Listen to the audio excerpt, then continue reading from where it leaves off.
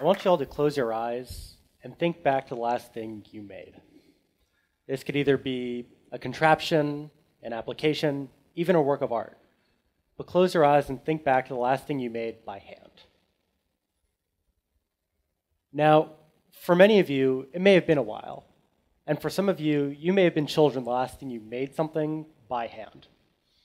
When I was 7 years old, for Christmas, my parents gave me the perennial classic, How Things Work.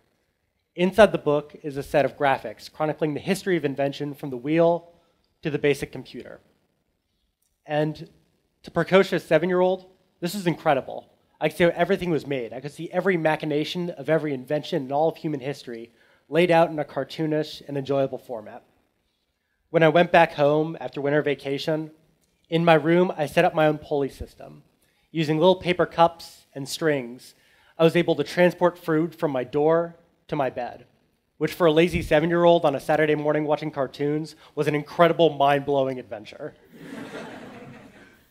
But it cuts to something a little deeper. There's a group of people out there who believe that what we make is going to have dramatic implications for economics, pop culture, and even human value. This movement is known as the maker movement, and they believe in using raw resources and technologies to create incredible projects and ultimately innovate global solutions.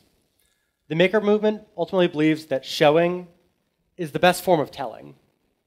But to understand the maker movement or how it emerged, we have to first take a detour through history, and specifically economic history. There are 3 commonly understood ages of economic history, the first of which being the Guild period. We see this during the Middle Ages. Economic transactions are done person to person, with consumers and producers working together to fix everyday woes and needs. While there was a system of merchants that were able to transport goods between towns and villages, that was pretty much the extent of an overriding system of trade. When you get to about the 1500s, we see the beginning of the commercial period. As mercantile activity increases, we see the managers of larger guilds noticing that specialized labor is expensive and untenable. So they proposed 2 solutions. The first was to streamline the production process, and the second was to break down labor tasks. Now, the first innovation, to streamline production processes, ensured that as these guilds merged into what we know now as the first corporations, ensured that the ability to scale products for 10 customers would scale as efficiently for 10,000 customers. But the second innovation was more interesting. It broke down labor tasks from one long artisan process to easy-to-digest tasks with a low learning curve. This ensured the introduction of a wide breadth of new labor because the learning curve in order to know new skills was far lower. Now, around the 1800s, we begin to see the emergence of the industrial era. Now, to no one's surprise here, through economic history, the factory was a watershed moment. However, it changed the way that production cycles worked. Human labor was replaced with machine labor. Assembly lines ultimately stripped creative control away from the workers, and innovation was determined from the top down. Here, we see the end of artisan dominance. Now, ultimately, as the global population increased exponentially, we began to see single corporations dominate market sectors. We saw single corporations control everything from cars to toys to bed sheets and produce them on a mass scale to meet everyone's needs. While the quantity of products on the market increased dramatically, the variety of products decreased. Without a space for independent makers and producers to produce their own goods, creativity stalled. The barriers to entry ultimately overcame the desire and ability to innovate. And this really changed the way that we view economics. The way we meet goods, the way we meet our own needs, transitioned from self-production and making it yourself to consumption. And this has shaped the way we look at economics today. We look at consumption, consuming media, and consuming products in order to meet our needs, but ultimately, we fail to self-produce anymore. And if we follow down this path, we risk losing our innovative edge, as well as falling prey to unsustainable and relentless consumption. So this leads us on a twofold path of where we are today, and we see 2 problem areas that need fixing. The first is in education. Teachers are moving away from science, technology, education, mathematics, and hands-on learning, and students are becoming less interested. In a 2010 survey of high school freshmen, 23% of students indicated they like to go into a STEM field when they grew up. By their senior year, 57% of these students decide to change their career path, citing difficulty or disengagement with the subject material. We also see this in the workplace. There are too many employees for too few jobs, as many of us in college understand, and the jobs that are available, a lot of us don't consider meaningful. In a 2013 survey of recent college graduates who are employed, itself a misnomer, as many of us who applied for internships and jobs can attest, 23% of these students said they felt their job was outright meaningless and could be done without them. 55% weren't even working in the field in which they studied in school. So these both point to a larger stigma, however, and that's a stigma around working with our hands. Manufacturing is seen as unglamorous and low-paying, and some of our brightest and most innovative students are moving towards careers that are unproductive and ultimately unfulfilling because it's more comfortable. So we see ourselves at a relative fork in the road, which is, do we either continue down this industrialized understanding of the economy and continue working through meaningless jobs, or we enter the next stage of economics, the fourth stage, the maker age. Now, the maker movement believes in flipping this industrialized equation around. It believes that it's the consumer's responsibility to tinker and experiment with the goods that we receive, to create eccentric products and show those on a global platform. One of the most hallmark understandings of the maker movement comes from the Homebrew Computer Club.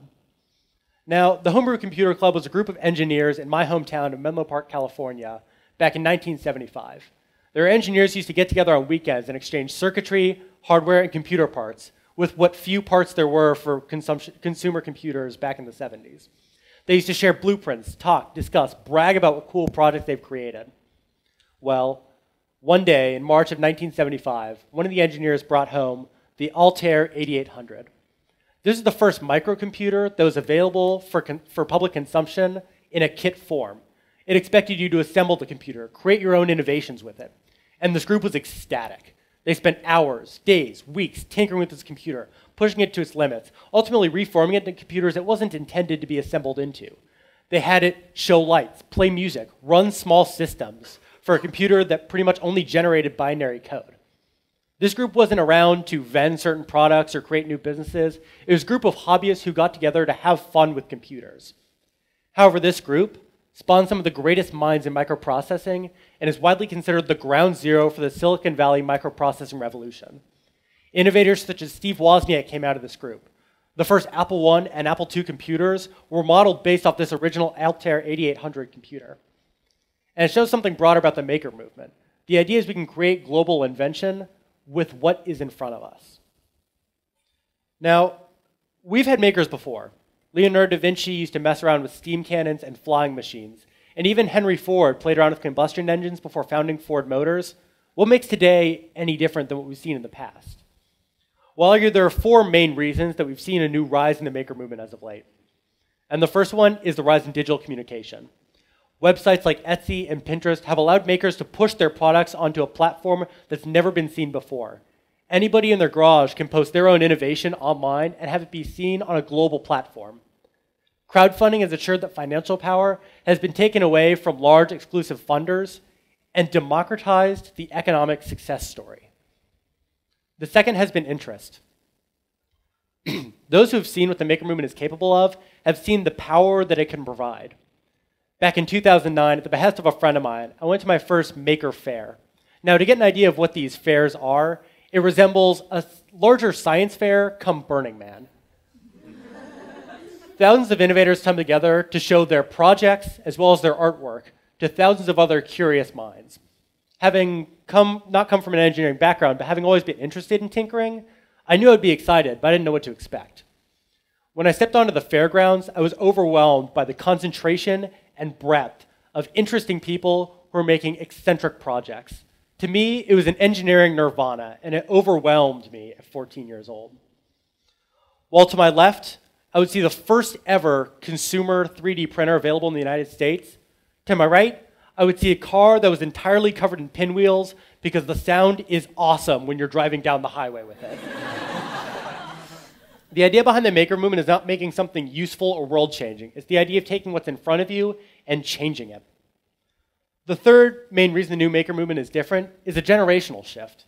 Our parents learned the skills needed to make large economic structures run. They learned management, negotiation, bargaining. And while these are important tools for the next generation, the maker movement requires a different context. The maker movement requires room to explore and create their own kind of projects to work on their own. And finally, while our middle-aged brethren taught people to learn a craft and become specialized, the maker movement is teaching us to adapt the resources in front of us. If there's an underlying theme to the maker movement, it's the idea that adaptability is of the highest concern. Taking the tools and resources in front of you, as scant as they are, and making something truly incredible and awesome with it. Now, ultimately, in the spirit of the maker movement, how are we going to adapt to our global future? And I say it starts again in 3 sectors. First is we have to reshape the way we approach education. We have to remove the stigma around working with our hands and manufacturing and encourage students to pursue creative interests again. We have to ensure that even if you fail or your product doesn't change the world, that's okay, because it's the skills you learn and it's the curiosity you nourish that's important to the movement. The second begins in our workplaces. We have to let people use their workplaces for their own work. As most of us can attest, we have busy lives, and a lot of that comes from that work-life balance. The idea of companies having a 20% rule, where 20% of the day for employees is allowed to be used on pet projects, is something that should be encouraged, because people ultimately want the freedom to explore their own projects in a safe environment. The smartest companies of the next generation aren't going to be the ones that are asking where you've worked or what positions you've held. They're going to be the ones that are sitting you down in interviews and asking you what you've made. And third is that the maker revolution is going to be personal. We have to take time out of our own schedules to learn new skills. This could be woodworking, programming, soldering, even painting. But take time out of our lives to build products for ourselves and share them with others for critique and exploration by friends of ours. For those of you who might be wondering why there's a bicycle on stage with me today, this is a bicycle I made 2 years ago as a junior in high school. It's a scrappy frame that I got handed down from my parents, but everything from the gearing to the wheels to the handlebars and everything except for that shiny blue frame was all handmade and hand-stopped by me. Because ultimately, there's a feeling of accomplishment and pride that you can get by holding something out in front of you and telling yourself, I made this. So as we all leave today, I encourage you all to nourish that childlike sense of wonder about the world around you. Understand how these complex systems work, because ultimately, the global future is what we make of it.